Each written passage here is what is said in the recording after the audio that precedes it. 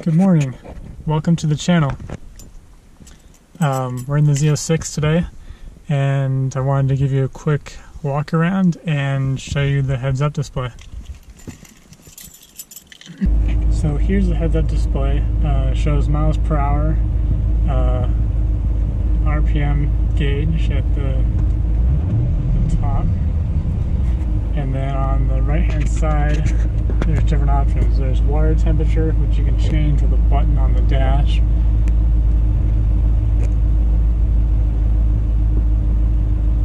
And there's fuel gauge, oil temperature. So yeah, not too helpful. But for 2002, heads-up display was pretty cool, and I like the feature. It's nice. It's nice to have your miles per hour up there, and it's nice to have a digital option coming from the S2000. This is kind of nice to have sort of both. So here's the walk around the Z06 now that the sun is finally coming up. So it's 2002 Z06. It's got 405 horsepower, 400 foot-pounds of torque. It's the second year of the C5 Z06.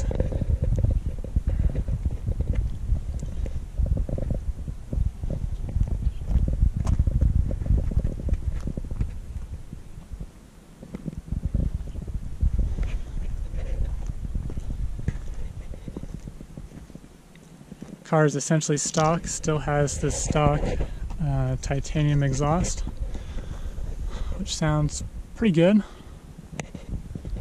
And being this is Z06, it has the fixed roof coupe, which is very iconic, and I think looks great. And I think there shouldn't even be a regular C5 coupe. I think this is how they should all look. The bubble coming out the back of the regular one just looks horrible. So yeah, it's nice. You don't see this body style very much. So it's quicksilver metallic with all black interior, and I have a Hurst shift knob, which you can see here, which is highly recommended.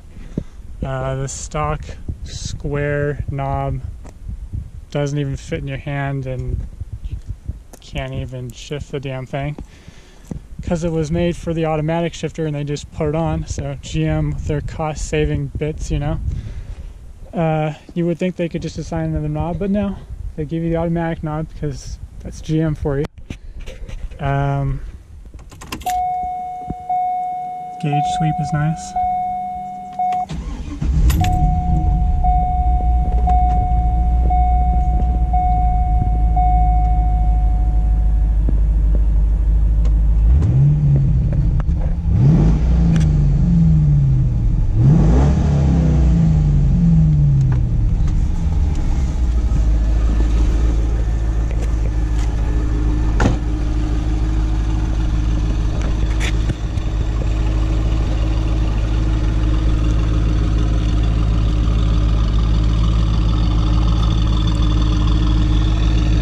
Got a nice idle, nice little burble to it. The exhaust is very quiet on the freeway, you can't even hear it, but around town it sounds pretty good. I wish it was louder, but it's not bad for stock.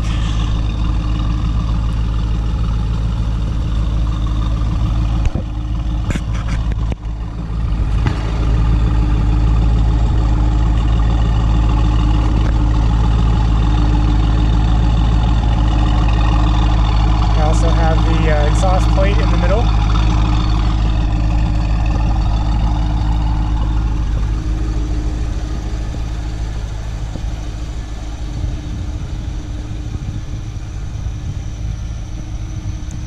OEM headlights. Useless. Need I say more?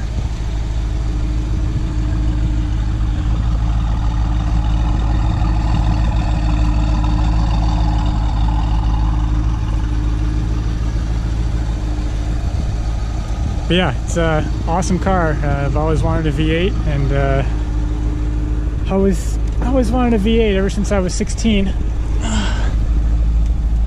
So it's fun to finally have one. Car sounds awesome. Thanks for watching the channel. See you later.